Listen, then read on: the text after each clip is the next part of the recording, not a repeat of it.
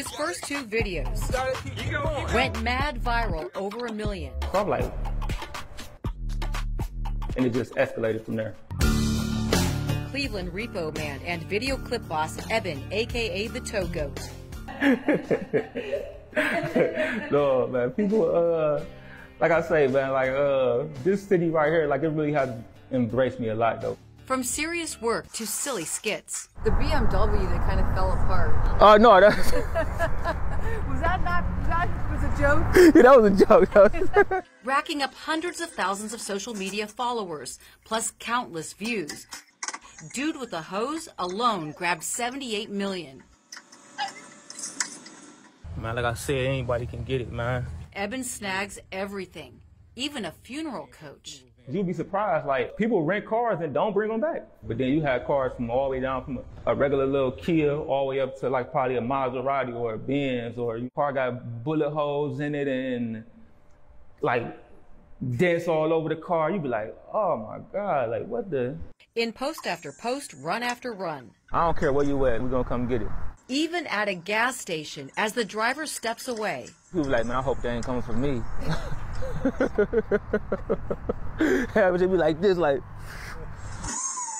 Eben's own collision course with success began with getting laid off during COVID, investing everything he had into starting a towing company, which led to repos.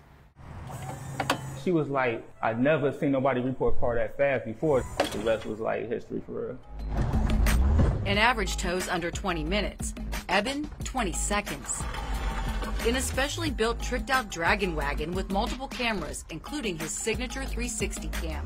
This my baby right here. Like, we be out on a hunt, like, pretty much 24/7. With a list from lenders on drivers who are seriously delinquent on payments. Oh, yeah, people threaten me all the time, though. They get to running towards the truck, and I'll be like, oh, my God, here we go with this. One woman literally wailing on his team member. He was stumbling towards me, and it was like, yeah, it's time for us to get up out of here. But he never loses his sense of humor or humanity. I try to have like a lot of compassion when I'm doing my job and try to figure out like, well, let me see if this person really going a hard time. No, I'm not gonna mess with their car. Because he's been in their shoes. Though, like, I've been to prison before. I done been through just about anything and everything. And why this family man also posts motivational messages.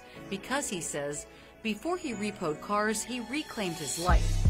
And you can too. Like, no matter what you're going through or what situation you have come from or you in, just keep going, like, don't stop. I can't explain, like, how grateful and how blessed I feel, like, honestly.